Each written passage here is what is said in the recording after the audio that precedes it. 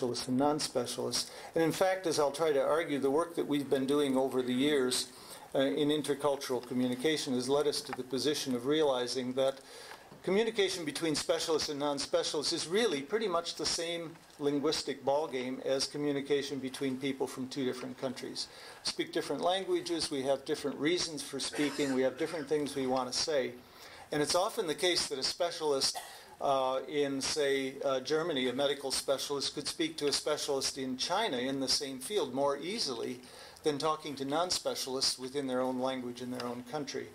And so it's this, in this spirit that I'm trying to take this up, that Guy Cook has introduced, that something that we can do from the field that we specialize in is to assist in some of these public discourses and debates where people are really seeing things from different points of view, and assist in pointing out how communication across these boundaries of specialisms may be valuable to all of us.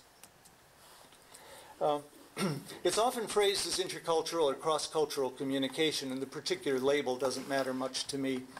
But we found over the years of our work that often what's phrased as a cultural problem or a cultural issue may or may not be a cultural issue. I was asked to go to the National Interagency Fire Center in Boise, Idaho, to work in a training program for a while with people involved in wildfire training. The problem as it was perceived was that there was a cross-cultural communication problem between the fire crews, most of which are Native Americans, and the various crew bosses, which are mostly educated in forestry, mostly non-Native Americans. Why are they Native Americans? Because most of the forests are actually near or on Indian reservations throughout the country, and it just happens by accident that those are the people in the vicinity. And so it was phrased as a cultural problem, but as we got into this question, it wasn't at all clear that the problem was a problem of culture as such or of communication as such. I had remembered my anthropology teacher, Hank Lewis, who worked in the issues of fire ecology in the Philippines and then various other places. And to make a long story short, one of the major problems that was happening is the bosses were saying, well, we've got to put this fire out, and the Native American fire crews were letting it burn because it made more sense to let that fire burn for the long-term sustainability of the forest. They were practicing ancient fire ecology, which the Forest Service hadn't quite caught up to yet. Now the Forest Service is doing more of this kind of fire ecology, small, low burns to save the big burns. But the fire crews knew that. It wasn't a communication problem, except in the sense that the university-educated crew bosses did not have the knowledge they needed to understand that the Native American crews knew what to do. Okay, so we got into that situation and realized that it wasn't really such a problem of language so much as a difference of specialization, difference of knowledge, and a recognition that the people on the other side did know something that needed to be acknowledged. In another case altogether, again, I was asked to work for Nokia mobile phones when they were first entering the Chinese market. And we did a training program that was conducted throughout the world, in Finland, in Asia, and in Great Britain. And their main concern was introducing cell phones into China. Now, if you know anything about Finland or Scandinavia, I think you'll have in mind that it's a fairly quiet place in many ways. One of the ways this shows up, I've shown here in the picture, at the University of Jyväskylä, all of the faculty have these little stoplights on their doors. So if there's a red on there, you don't even knock. You don't make noise at all. You just leave them alone. You know, and if there's a yellow, well, you know, if you're the right kind of person, you might be able to disturb them. And only if it's green would you go so far, if you were a student or something, is to knock on that door and disturb somebody. Okay, so we've got a culture, a group of people who are very quiet. I've heard people in Finland speaking on the cell phone sitting right next to me, and I couldn't hear a word they were saying. Right? Okay, so that's where we're coming from, and they're trying to introduce telephones into a place that, if you've ever been to Hong Kong, is a very, very noisy place. And the problem came, it was very simple. They had to engineer the ringers to be louder. It was just a straight engineering job. The phones weren't ringing loud enough for people to hear them when they rang. All they did was just crank that up a little bit louder, and people bought them, and now they're the #1 seller of phones over there. Now, it didn't have anything to do with culture so much. It did a little bit with volume at which people talk, but it had to do with the density of crowding in public places and the traffic and the noises. And sitting in Finland, an engineer never imagined that they needed a phone that would make that much noise. So they just didn't engineer it. All they had to do was make it louder, and it worked fine. So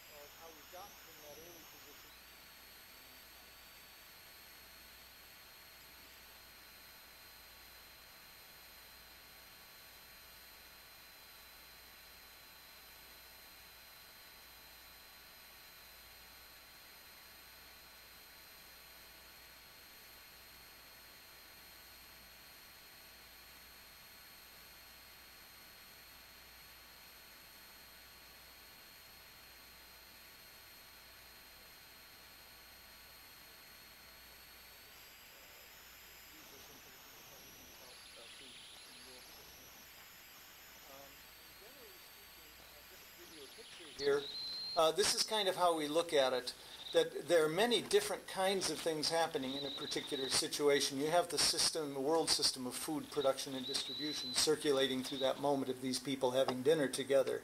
You have individual personal histories with different kinds of food preferences, conversational topics.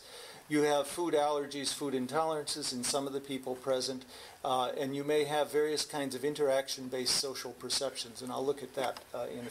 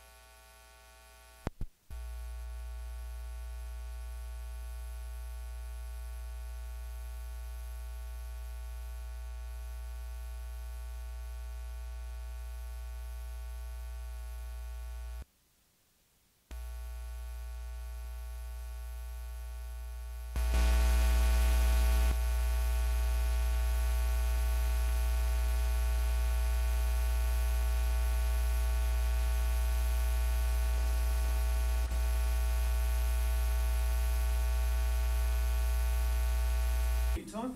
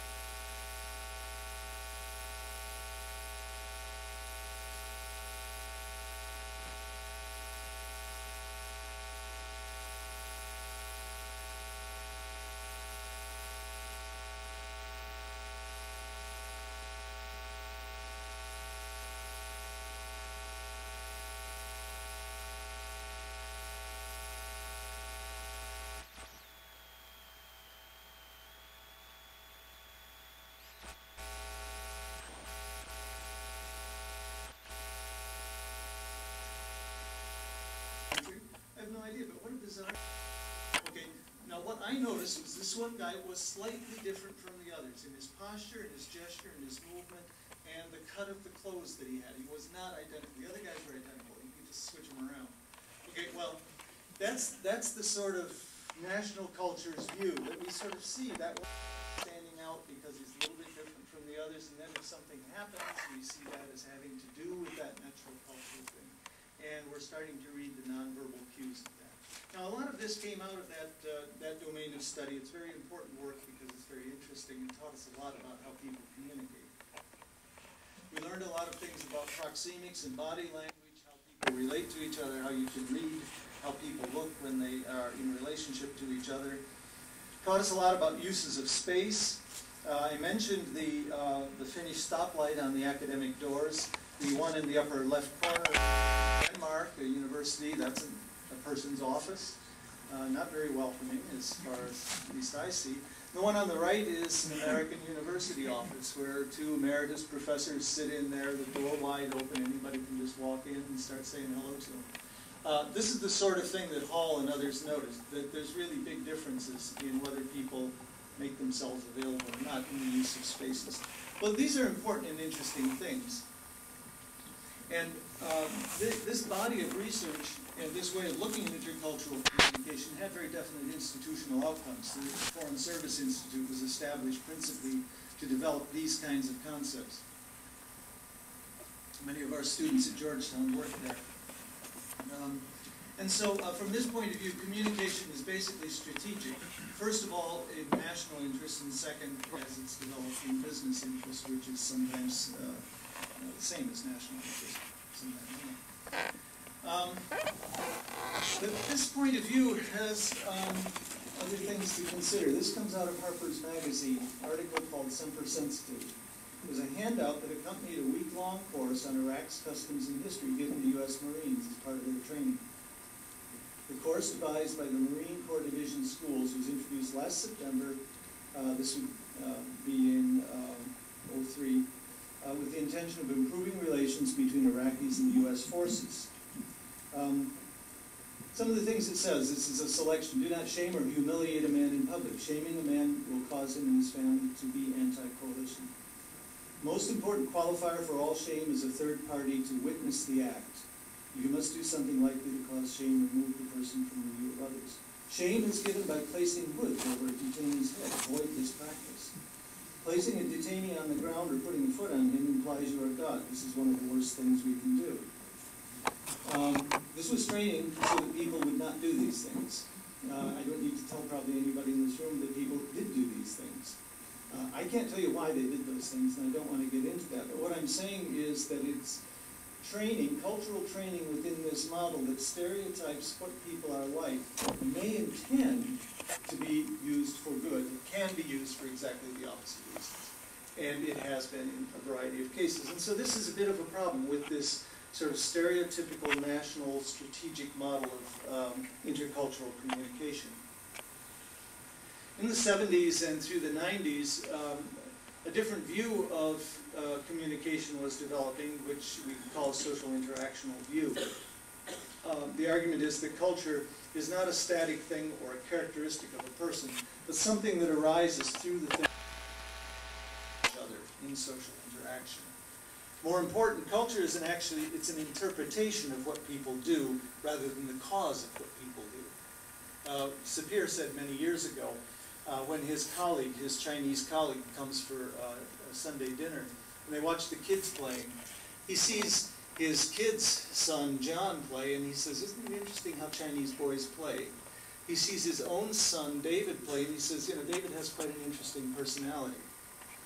Okay, the other is seen as cultural. The one knows very well, one sees as... And this is often the case, that we interpret a behavior in some way, and if it's at some distance from us, we interpret that as cultural behavior rather than some other explanation. Well, John Gumpertz and others introduced the notion of conversational inference to talk about how this process works in conversation. There's two key points. One is the inference works forward, and the other is it works backwards. When speaker one begins to take a turn, when I say the first thing in an interaction, I'm working with certain assumptions about what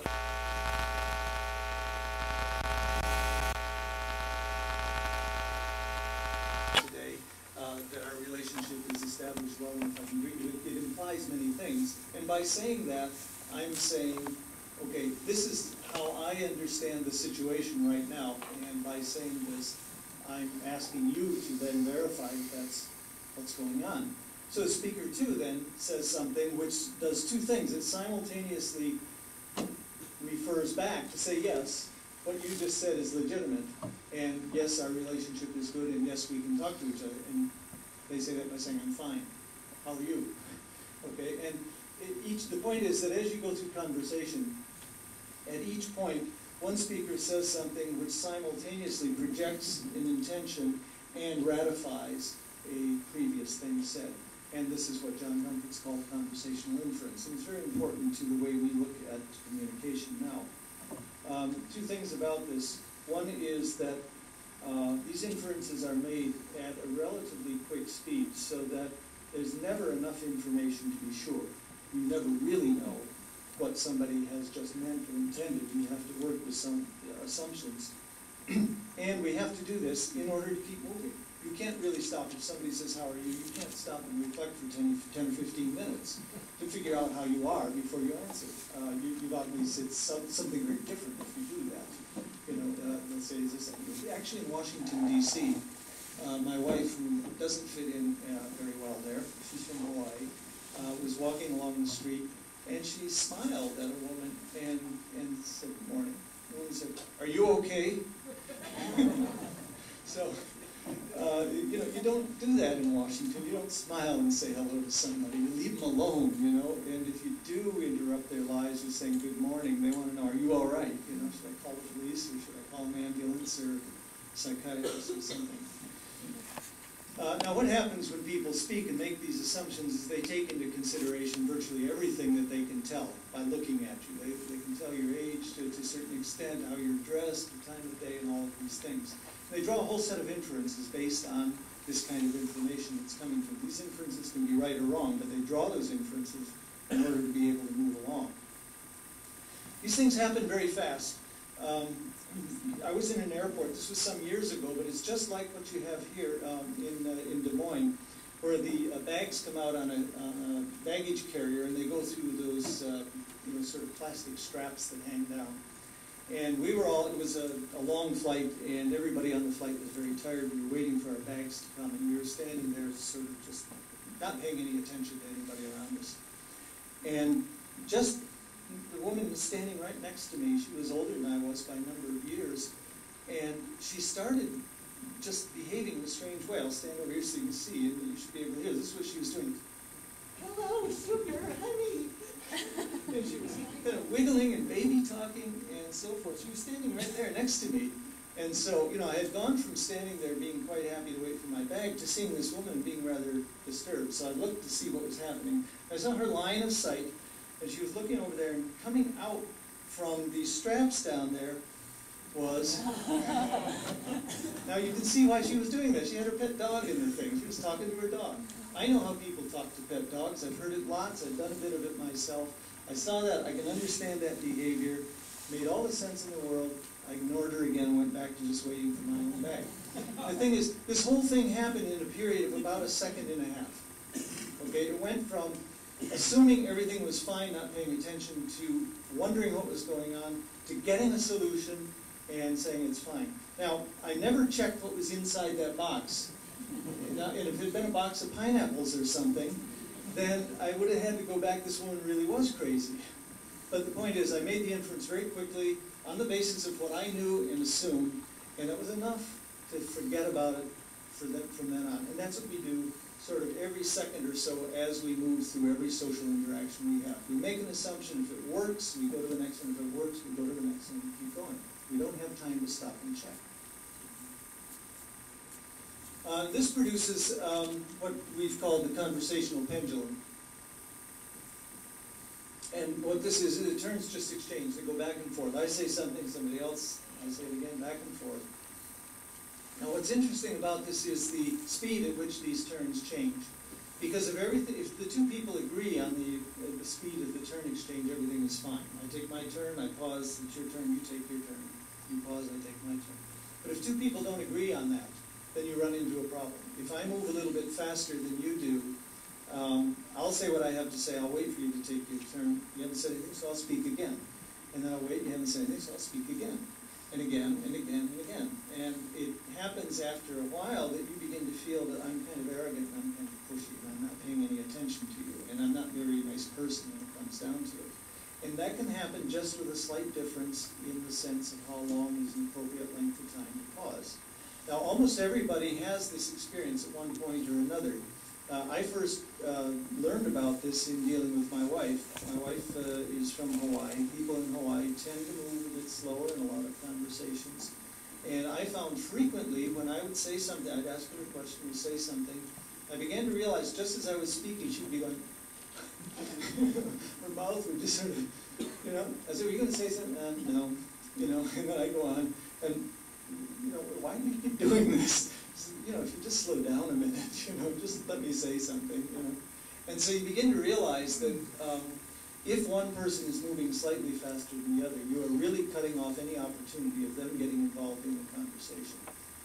That's the first stage, and the other part of it is that as soon as you do that, you begin to make assumptions about what's going on with that other person and why they're doing it. Some work that was done by Sigmund and Feldstein a number of years ago, they found that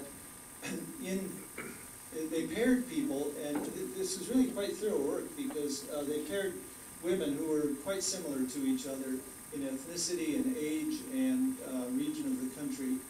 And they paired them in all possible pairings of these women multiple times. So every woman spoke to the other woman at over different times.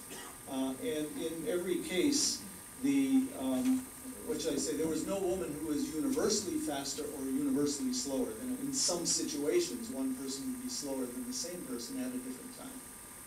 Saying that right. But what they found was the person who was faster always judged herself to be warmer, friendlier, open-minded, and concerned about other people. And the person who was slower judged herself as being colder, hostile, not feeling very well, not being open to listen, and so forth. And so they found that these attributions of personality characteristics were being given to people on the basis of whether they were faster or slower in that social interaction. That's an important piece of research for us because if that happens between me and you one time and the next time it goes the other way because I feel different that day and so forth, there's no problem. We don't draw permanent conclusions about each other. But if there's anything that makes it happen quite regularly, so there's some characteristic that you have that's similar to some characteristic some other person has, that I have the same experience with both of you, then I put you in the same group. You're people who are like that. You know, you're fast talkers, or you're slow talkers, and I don't like one group or the other. And you begin to create these sort of group stereotypes, group attributions to people as members of group, if you see the similarity in behavior. Now the problem is, what you can't do about this is change your own behavior very easily. It's very difficult for people to learn to moderate their own tempo. People can learn to do it, actors do this, and people with intensive training do it. But it's quite difficult to do sort of on the spot. Say, I'm going to slow down a little bit. We had a teacher in a teacher training program that we told about this, and he brought a video back to the next session. He said, I tried, but I don't know, it didn't seem to work. And let's look at the video. So we put on the video, and he was talking to his class. He said, now here's a perfect example. So I really tried to slow down and let them talk. So does anybody here have another question? Well, if not, we'll go on to the next one. So it's very difficult to do this right. You have to do it at the right time and in the right place and in a way that the other person will ratify. That's difficult. It's also difficult to consciously inhibit drawing conclusions about other people that arise in these kinds of social interactions. You start feeling it, and it's very difficult to control that. It's also difficult to say, okay, it doesn't matter, even though I am speaking to a person from New York, and even though they are rattling me with their questions, they won't shut up. I know that they mean to be sincere and show involvement, and so I'll still like them, even though I feel like this is irritating me. This is very hard to do. Okay, and so we don't recommend that. What we did was start a different line of research, and that's what's led to the questions of today. Using our own work and many other people's work, I'm going to list just 15. There are many more factors, but just 15 factors here that will change the rate of speaking between two people. And the list is here, and I'll go through them in just a bit of detail. And I'll come at the end of this list to the question of food, drink, and medications, and personality, and cultural and social practices. What I'm trying to signal right here at this moment is that out of all of these factors, personality differences and cultural differences are just 2 of 15. Okay, they're not the whole story. They're just a small piece of the story, and there's a lot of other things. And that food that you eat or drink or various medications are every bit as important as culture or personality or eye level or territory in making these differences. And so I think we need to look at all of these. Two people who are on the same eye level tend to equalize their rate of speech. They tend to change equally. The person with a higher eye level takes control and speaks faster. The person with a lower one speaks slower. An angular position tends to equalize people. If you're face to face with each other, you polarize. If you're slower for any reason, you go slower and slower, and the other's faster, they go faster and faster. If you're face to face. If you're angular, particularly means something else, you tend to equalize. This is research that I'm just summarizing very quickly for you. A neutral territory tends to equalize. If you're in my territory, I gain control. I talk faster, you talk slower. If we're in your territory, you gain control. This is my old boss at Ford Motor Company, Dearborn Engine Plant in Detroit. He was a funny guy. He had a brother named Tony. He said, you know, Tony's the kind of guy that when he's talking loud and laughing a lot, he thinks everybody's having a good time. And in a sense, that says exactly what I'm trying to tell you. That we're projecting our own assumptions about what's going on into a situation that aren't really there and shared by the other people in that situation. But we're projecting them in there and saying, this is what's going on. Power disparity. The most powerful person sets the tempo, and the lesser powerful person needs to match that tempo in some way. Okay. Age disparity. If people are pretty much about the same age and generation, and this is, I think, pretty mammalian. I mean, we're talking about sort of physical capacity and so forth. They tend to equalize. The older one tends to become the pacemaker, and the younger one tends to adapt to the older pacemaker. And you can see this. We've observed it in gorillas at the zoo, and we've seen it in dogs and cats. I watch every day. I go through a park where we've got old dogs and little small dogs play. And the old dogs move slower and so forth, and young dogs come yipping around, and the old dogs just take a little bite, and they slow down and go on. Physical size is a very important thing. Bigger tends to be slower, but the bigger is the pacemaker.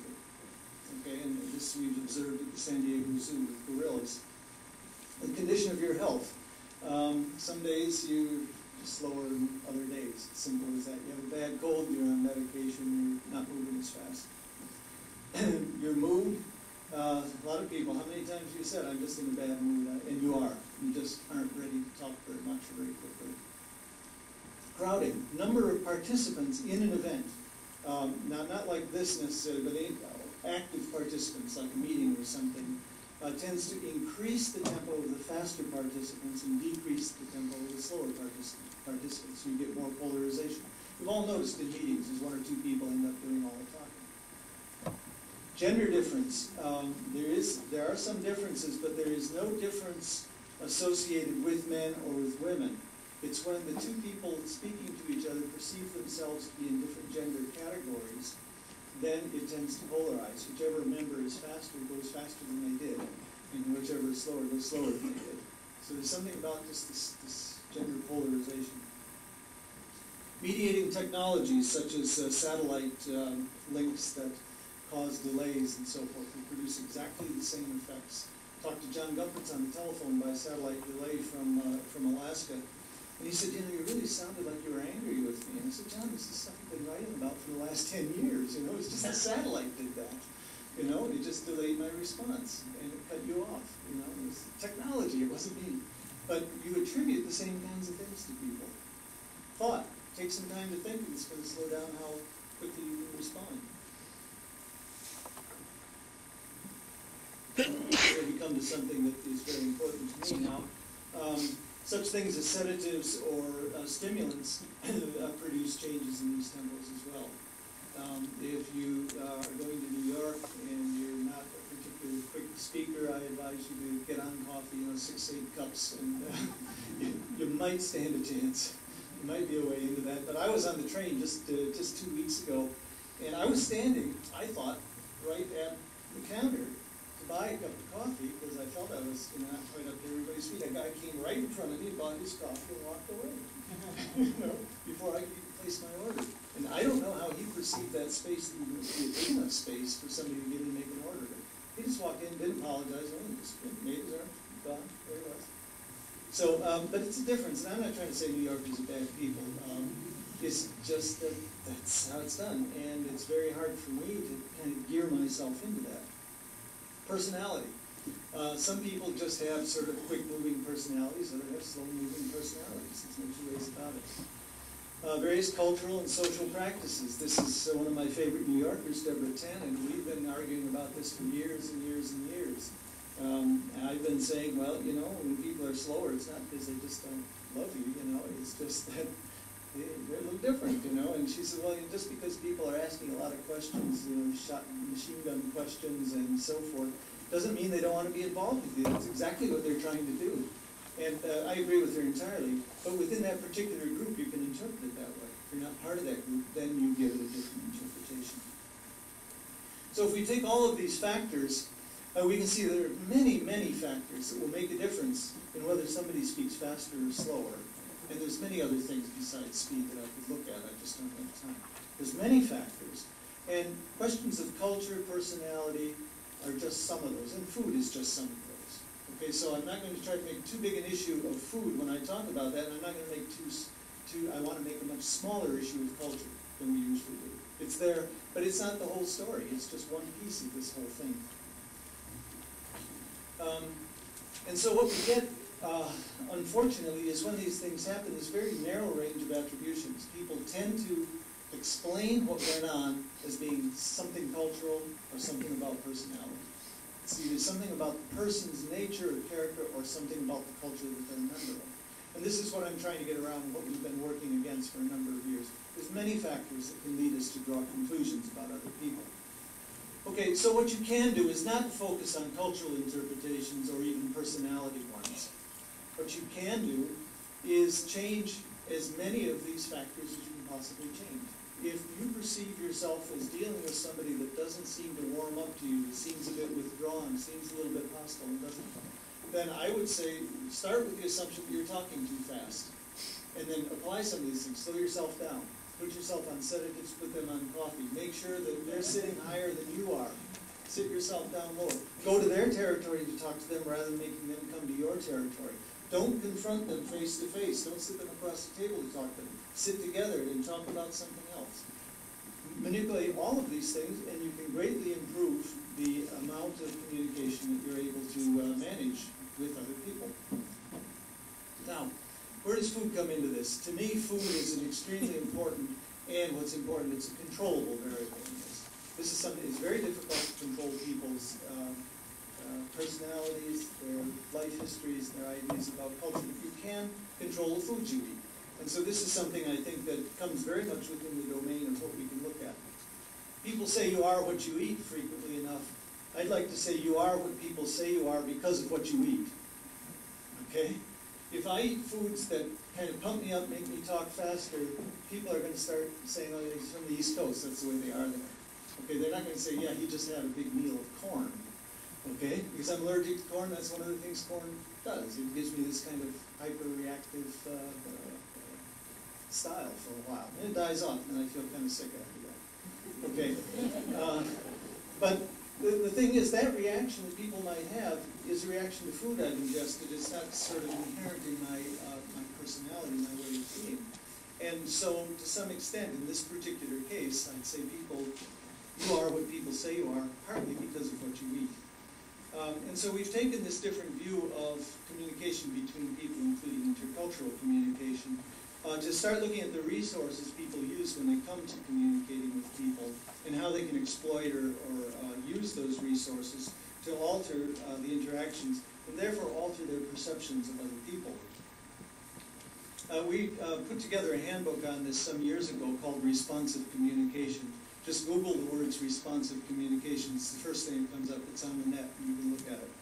And that's where we've talked about this in a great deal of detail. Commercial break, we're on here. Nexus Analysis is a book. It's over on the table there. It's our newest book, and this is a place in which we try to outline this very broad procedure and a very broad ethnographic approach to these kinds of ideas. Now I want to come to the question specifically of corn and intercultural communication, particularly the question of world commodity. I won't be able to go into this in the detail it deserves, but that's probably all right because much of what I'd like to say I don't have the authority or the knowledge to say yet. It's a very new field, and my main goal here, if you get even this point at all, is I wish there were more research in this area, much more research, and I think linguists should be involved in this. Anybody who has an interest in language should be involved, because I think it will affect all of us. So I'm really here just to say, here's something I'd like us to be involved in. It's the relationship between social interaction and foods. I have an allergy, as I've mentioned, to corn and quite a few other things. Among the things that are listed as corn responses are fuzzy thinking, joint pains, hyperactivity, and this is a crucial one for this talk business, inability to concentrate, lethargy, and other things of that sort. Now, if we have a meal like this, a group of friends, and we eat some corn together, now people may say it was because I had too much wine or beer. They're not likely to say you had too much corn. Okay? So the point is we learn to understand this for certain food substances. We know that wine makes people confused and talk fuzzy. We don't know that corn does that, but it does. By the way, in most American wines there's corn, so we're not sure which it is causing this issue.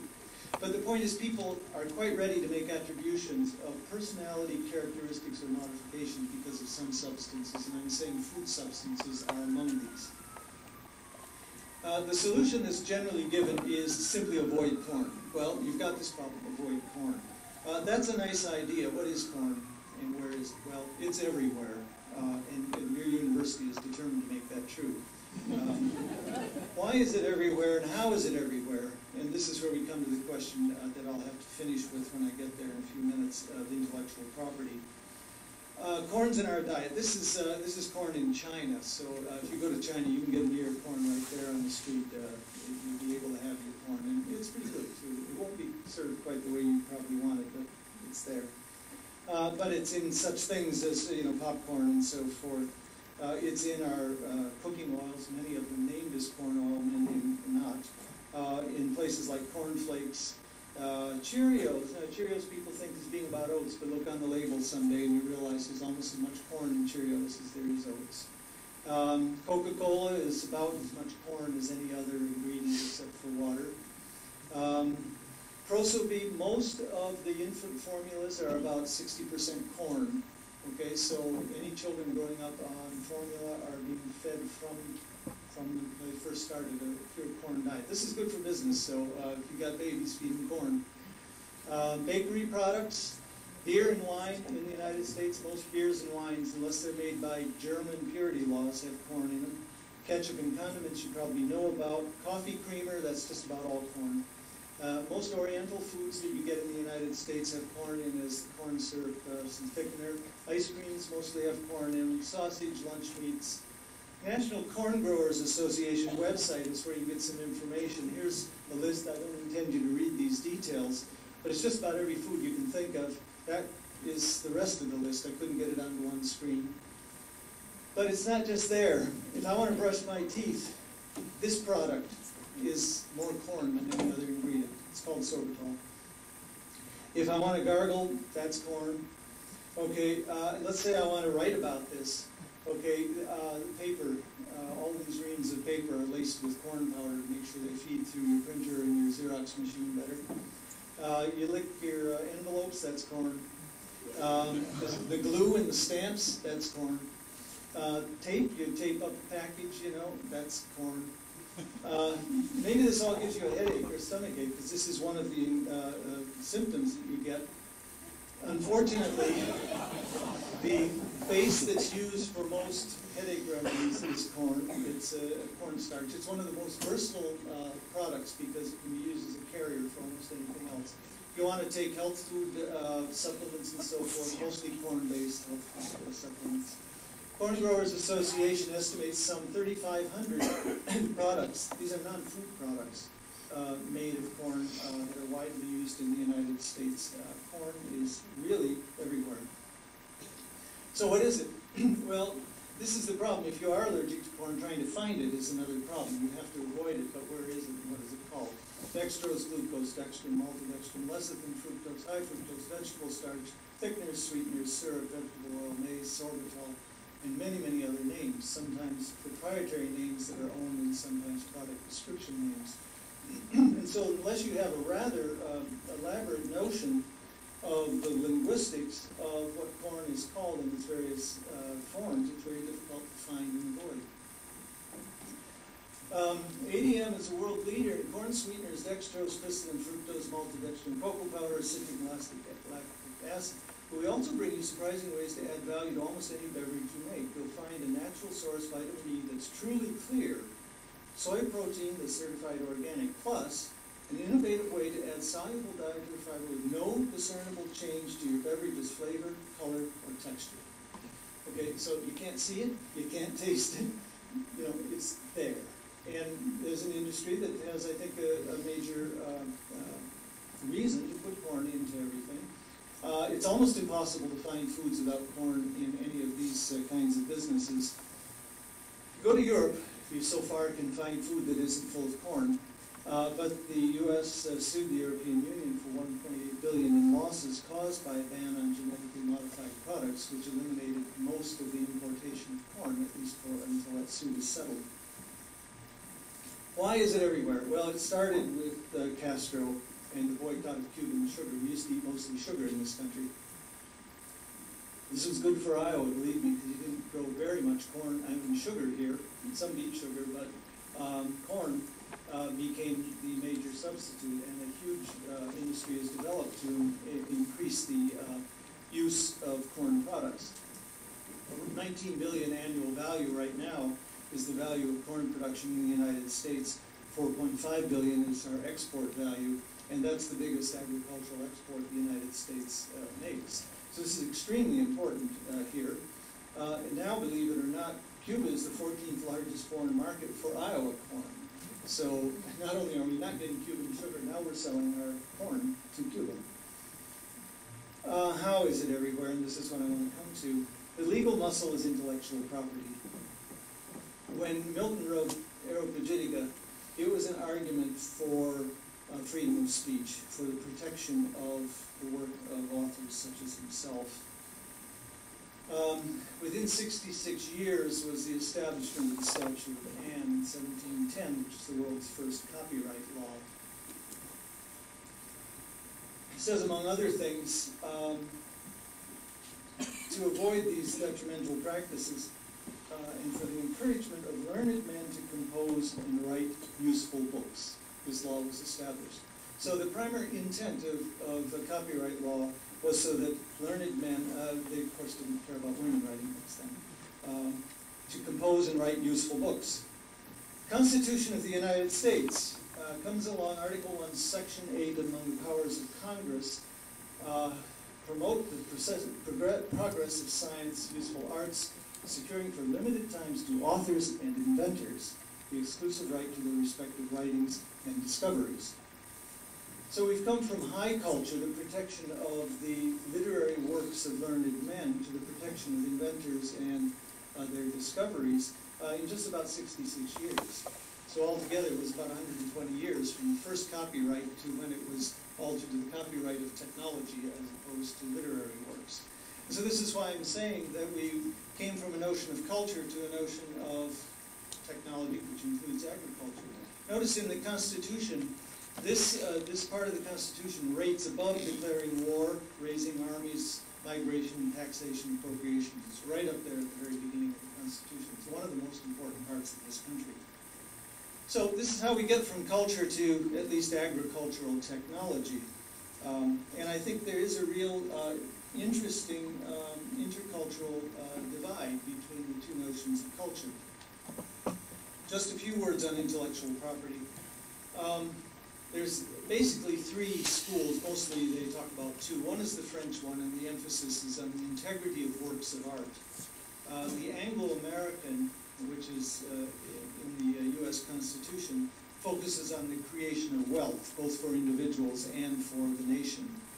Now, I want to mention the Chinese notion of intellectual property because there's a book by Alfred called "To Steal a Book is an Elegant Offense."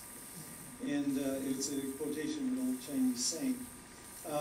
The Chinese, they precluded any strategic information from getting outside of the court. And for strategic information, they included such things as calendars and almanacs, and any kind of information that was valuable, that would make a difference in the success